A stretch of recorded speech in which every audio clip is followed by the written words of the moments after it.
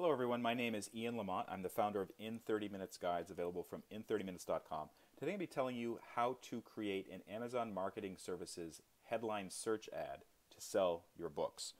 And this is a very useful thing to do on Amazon because basically it will put your book in the top of the search results when people search for a certain term.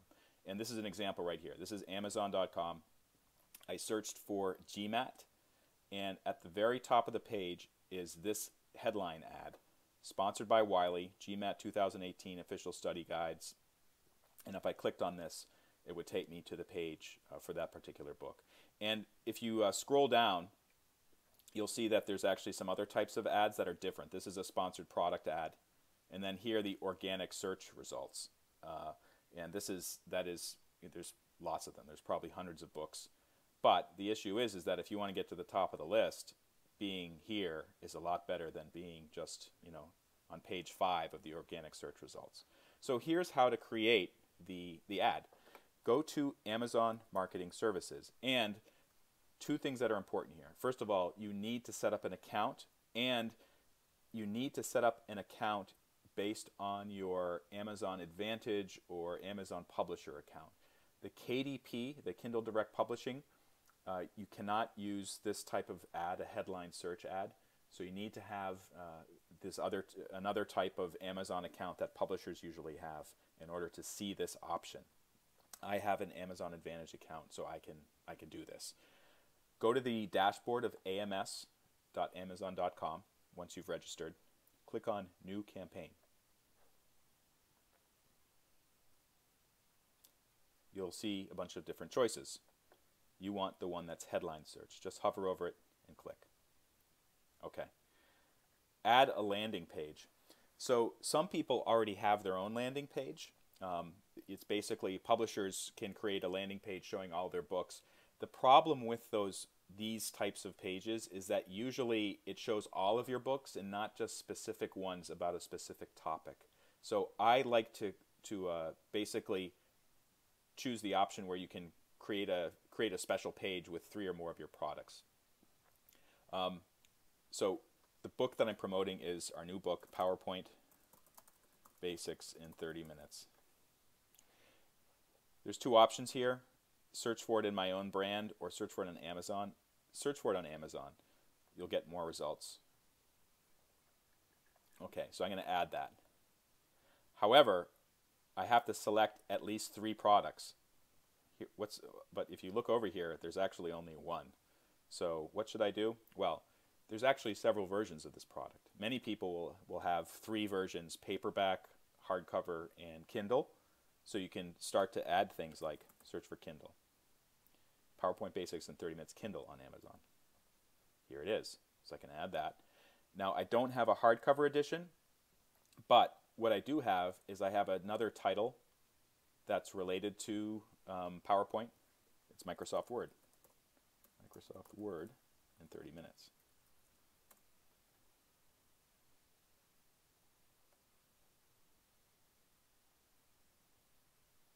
So I'm going to add that one. So now I have this kind of little landing page with these 3 books on it, which is great. Campaign name. I'm going to call it PowerPoint headline. And then just leave the date there that I started it. Budget. This means the maximum you will spend per day. I always do $5. You can do, I think, as low as 1 and as much as you want. Be careful with this, though, because if a lot of people are clicking on your ads, you might find yourself spending a lot of money. Because, as you know, $5 per day over the course of a month, that's $150 per month. That's probably around, $1,300 or something per year. So it can really start to add up, and if it's not returning that much profit, you'll actually find you're losing money on these campaigns rather than earning money. If you want to, you can select a date range so it shuts off like in a month or something, or at the end of the month. But I actually like to run it continuously because I monitor these things pretty closely. All right, next step is keywords. So Amazon helpfully gives you keywords to use. However, these keywords aren't nearly enough for me to run a successful campaign. Like, where's PowerPoint? Where are some other terms that people might use, such as slide deck or presentation? They're not here. So what you have to do is add your own keywords. And what I always do before I even go to ams.amazon.com is create a list. The list contains some default marketing copy as well as some keywords, actually quite a few keywords. So what I'm going to do is just copy all these keywords that I think would be helpful to people searching for a PowerPoint book, including the titles of competing books. You can do that, but also keep in mind that competitors can do it to you too. Okay. Match, broad. This is the default, and I recommend doing it. If you choose exact, that means somebody has to use the exact same title in order to see the advertisement, like PowerPoint for iOS. So if someone types in PowerPoint for iOS 11.1, it won't show up because I've told it only exact matches. You want broad. CPC bid. This means the cost per click, the maximum. So every time someone clicks on, like let's say someone searches for PowerPoint for iOS, my headline ad shows up at the top of Amazon results, and they click that ad, conceivably they could pay as much as 50 cents per click. That's a lot. And you have to keep in mind, you have to balance what you're getting in clicks with actually how much you're earning from selling the books. So for instance, if 10 people click on the ad at 50 cents, that costs me $5.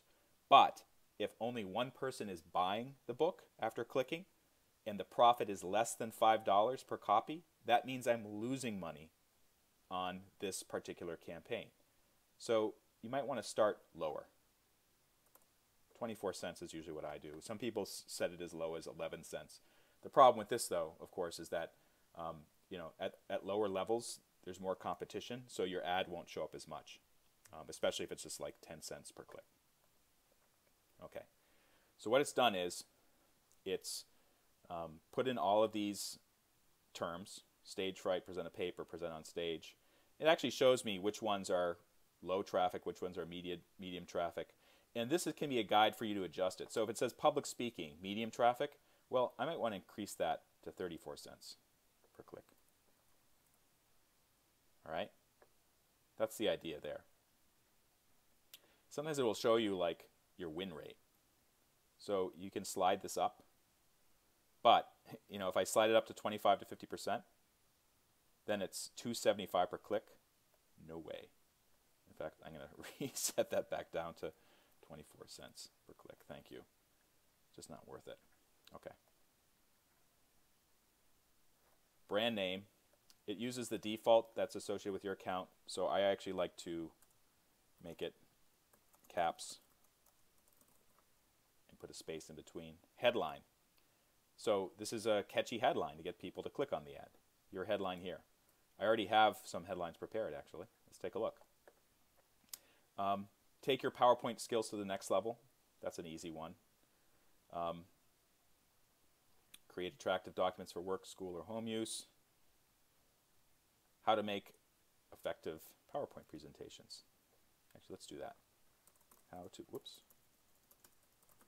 make effective. Paste that in. Whoops, I want to make that capital P. Characters remaining 4. So I have just enough space to put it in there. Featured image. So you can use your logo, but you can also choose something else and upload an image. And actually, I have some stock photography that I can use. So let's find that. I think it's in production. Oops, not letting me do that. All right. Well, you know what? Let's just go. Oh, stock photos licensed. No, not letting me do that either. Okay. Leave that alone. Anyways, I'm just going to go with my logo. That's fine. Or I can actually, you know what I can do? I can just use the book itself. So, let's see here. Where is it? So I'm looking for the cover photo for the book. I think it's in here. I think it's in here.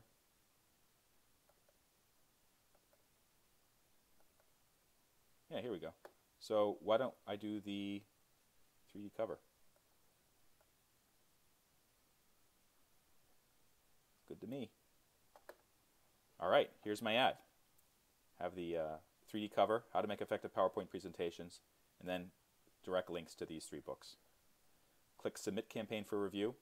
It will take a few days, but hopefully you'll get a positive answer, and then you'll be looking good when the ad starts running on Amazon. And of course, I highly recommend you monitor carefully how the advertisement is doing. You can do that by going to Advertising Campaign Manager,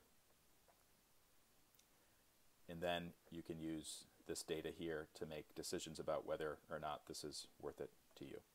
For more information on how to get the most out of Amazon Marketing Services or other topics related to technology, go to in30minutes.com. I have a bunch of YouTube videos related to AMS. Just scroll to the bottom of the page, click on the YouTube link, and you'll be good to go. Thanks so much for watching.